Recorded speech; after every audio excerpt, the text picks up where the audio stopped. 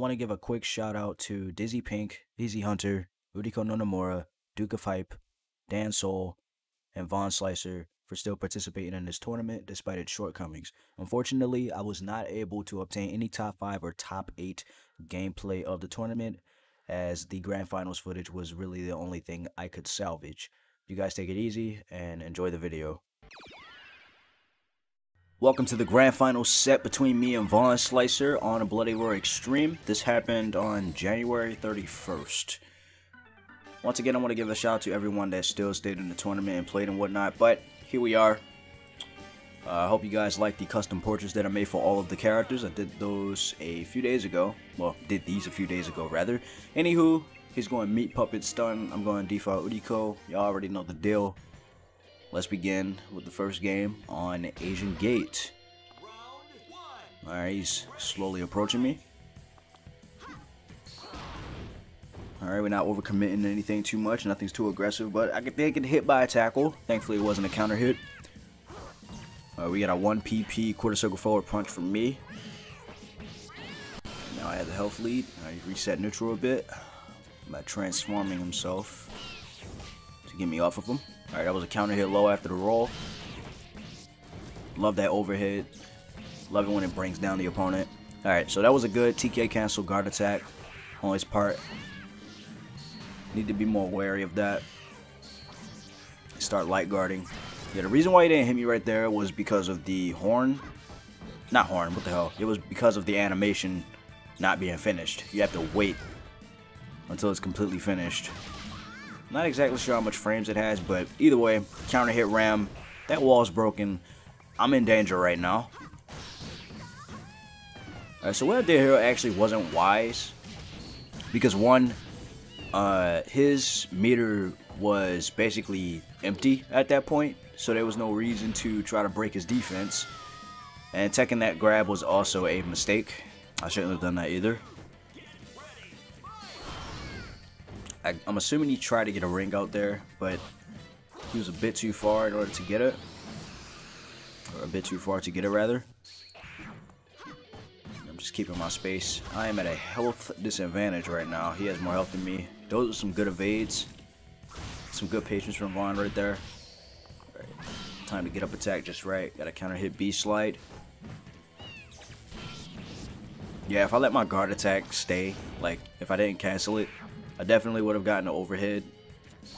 Would have had priority. Caught him in a low profile on that launch. Got the overhead back beast. Alright, he's out of his beast form now. Back punch. Try to break his guard. His light guard, to be exact. That right there was what I was trying to do in Hyper. Because in Hyper, that, what is it? 6 PK, 6P, 6K on that side. It definitely would have worked.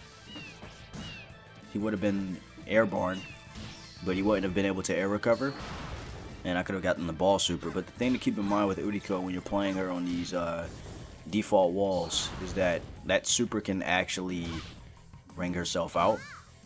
So I have to be very careful when playing this character on default walls, because people might try to exploit that or take advantage of that. Alright, is he going to finish his food? Yes, he does. Vaughn with the health lead right now. Trying to keep some spacing. Overhead. Stomp cross up.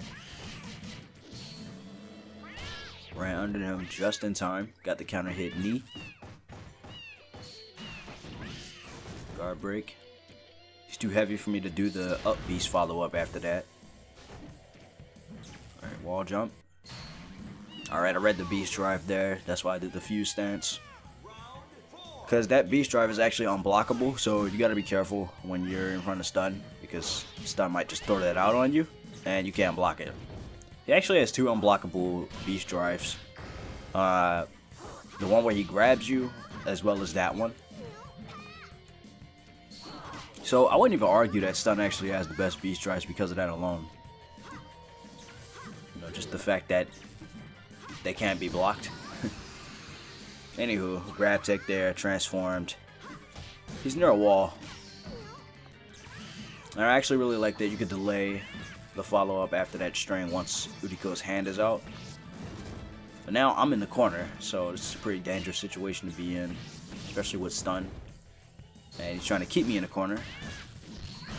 Got the stomp, cross under mix up with the roll kick, which was a counter hit.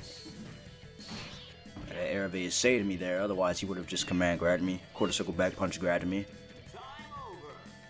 And that's going to be it for game 1. There was actually no hyper burst there. Thought he was going to do it, but at that point he would have just sacrificed health.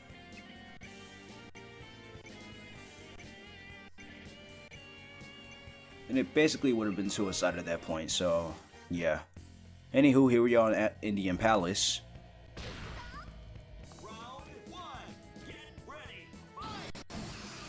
Thank goodness you could light guard transformations, otherwise that would have hurt. But he already has a quarter of my health down. Practically my health is halfway gone now. That was kind of interesting. I didn't really intend to stand there for too long, but I was just like, okay, he's not doing anything, so I'm just gonna, you know, run in for a grab. Gotta be very wary of that guard attack kick right there. That super barely connects, but as soon as he lands on the ground, I land on him, so it just worked out. That was good damage. I tried to do the air evade right there, but it didn't work. Unfortunately, timing was off. Yeah, that wasn't a counter hit ram.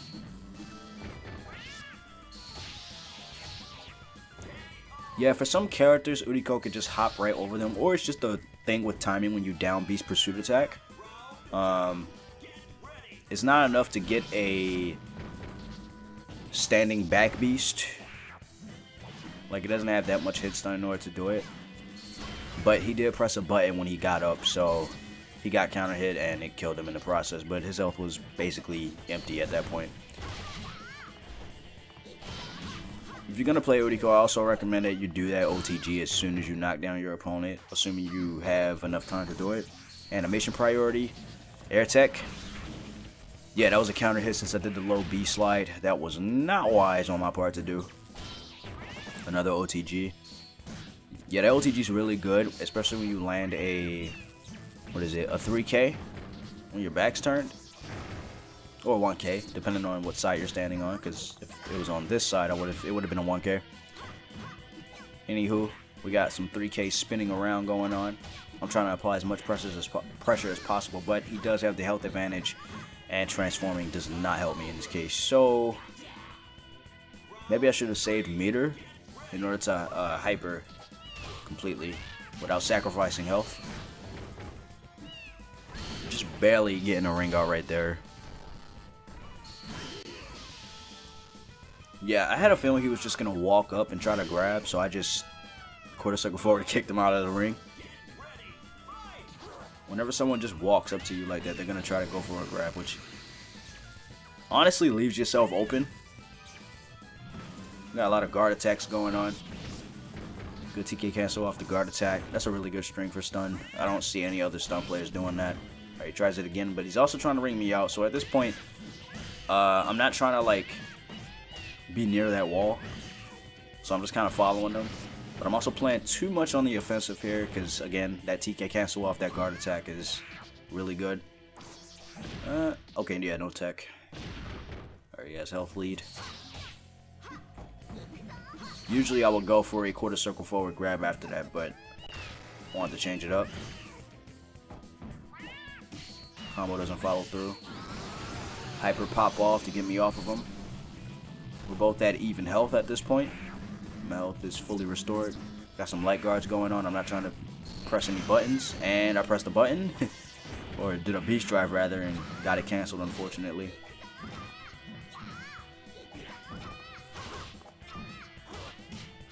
And once again, he takes the game with the health lead. Alright, we got the last round. Don't know why he sidestepped right there. That was actually pretty risky because he could have gotten rung out. Tried to go for the cross-up stomp. Didn't work, unfortunately. That was a counter hit. And that right there was the first time Vons actually pursuit attacked me when he knocked me down. Because he never does that, like, at all. So, well, he never did it before. Anyways, we had a guard break right there. Didn't follow up, unfortunately.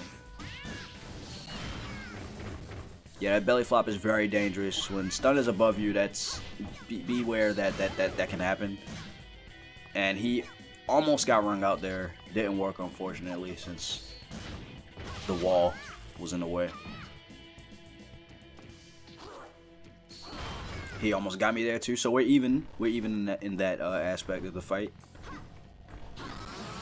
We got a hyper. All right, now I have meter. Canceled that punch after the string follow-up.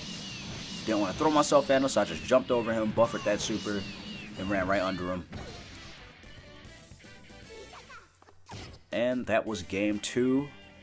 Vaughn has to get 3 games, and then get 3 games again in order to reset the whole thing. So this set is basically in my favor at this point. He going back to meat puppet stun. Of course, it wasn't intentional as stun didn't even load in, but y'all get the point. Now we are back at Asian Gate.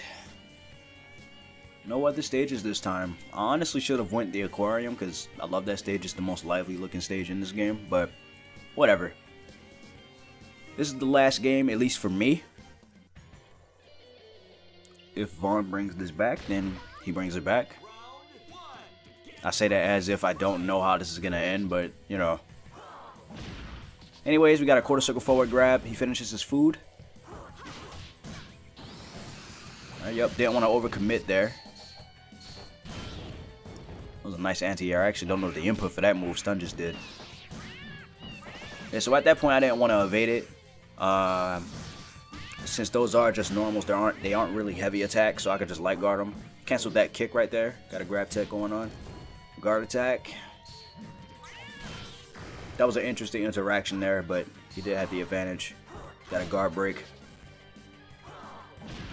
Yeah, I didn't want to tech right there, just simply due to the fact that I'm in a corner, and I didn't want him to get the overhead. If he got the overhead, then that would have been dangerous.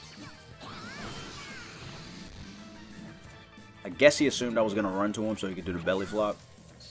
That was weird. That's just 3D game stuff. 3D fighting game stuff right there. But anywho, he won.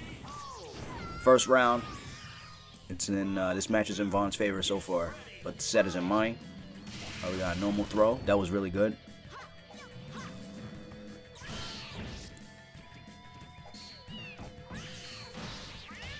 Oh yeah, that up beast. That up beast is really good for guard breaking. Because it is plus, I believe. In most cases, you do have the advantage after landing that. Because you could get the back knee. So once our back's turned, you can get that knee that you just saw right there. Good TK cancel off that guard attack. Air tech, get off me. All the air grabs Vaughn is trying to land in this set, I've teched them. I've teched them all. That was a 2P2K. I got an OTG. Half my meter is there. I should have waited until my meter was full, to be honest. Would have been better. That would have been better. And of course, I just wasted meter, but I still took the game, so it's not a big deal. One simple evade to a punch counter, and that was it. 1-1. 1-1. Both has a piece. That drop kick counter hit was pretty cool. Not gonna lie. Alright, we got a tech right there, heavy guard. I actually didn't even know that I could heavy guard and then grab him afterwards. I got a few stance kick. Another one. That was my mistake right there. Don't want to get too overzealous with that because it doesn't do good damage at all. Try to get him again. So yeah, I'm not sure if trying to grab after that is safe. Also, pardon the brief lag. Don't know why that's happening. It's pretty weird. Alright, we got a stomp. I should have jabbed. If I jabbed, he probably would have air recovered and I could have gotten a reset read, but I didn't do that. Alright, the pressure is on. Ooh, we got a panic hyper. Yeah, he should have just light guarded, considering that he was at baby health, pixel health. It would have been safer if he did that. Ironically, I get an air grab. And the counter hit roll kick is going to send him out of the stage. Definitely something I wasn't expecting, but it is what it is because of what it was, you know. Anywho, that's going to be it for the set. Hope you guys enjoyed it. That was the Bloody Roar Extreme Tournament that took place, well, Grand Finals anyway, that took place on January 31st at night. Took quite a while, but I'm glad Vaughn still played. And his stun was still very much fun to fight, even if it was in a tournament environment and whatnot. But anywho, you guys have yourselves a good one. Thank you for watching, and I will catch you guys in the next upload, whenever, if ever. Peace.